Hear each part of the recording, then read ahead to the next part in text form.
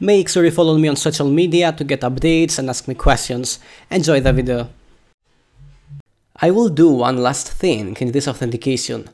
We have already seen how we can modify the default registration, and now I want to show you how to use username instead of email. We already have this username field in our database, so if I go to the users table, yeah, we have this username field right here. So all we have to do is to use this one instead of email. First, let's make sure that the authentication works by using the email. So if I do something like this, as you can see, we are logged in. Now I will log out and do the modifications required to log in with the username instead. First of all, I will open the login view to change email address here and of course the text box. So let's do that. If I open the login.blade.php file, make sure that you change email for everything to username. And the field, the type here has to be a text. And of course we change the text here to username. Okay, so if I go back and reload this, we have this new username field here.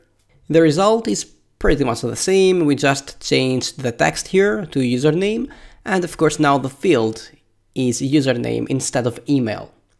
Okay, so let's do the required modifications for the backend. Open the login controller, and I will go to the definition of this trait here, the authenticates users trait. Now this is what the default authentication uses to log in a user. What we care about are the credentials. So if I scroll down a bit, we should have this credentials function here. In order to log in, a user needs an email and a password. However, now we need a username and a password. Now, do not get confused from this username here. Username here is only a function. It doesn't mean that it is using the username. Again, if you go to the definition of this, you will see that it uses email. So yeah, in order to log in with a username, you just have to change email here to username. Remember, we added this username field a couple of videos ago.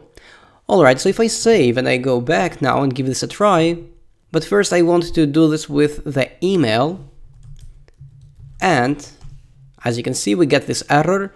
These credentials do not match our records, which is good because now we are using the username and not the email.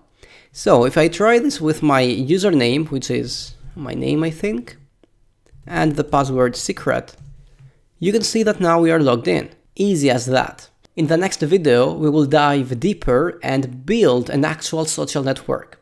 Next time we will start building a user profile, so stay tuned.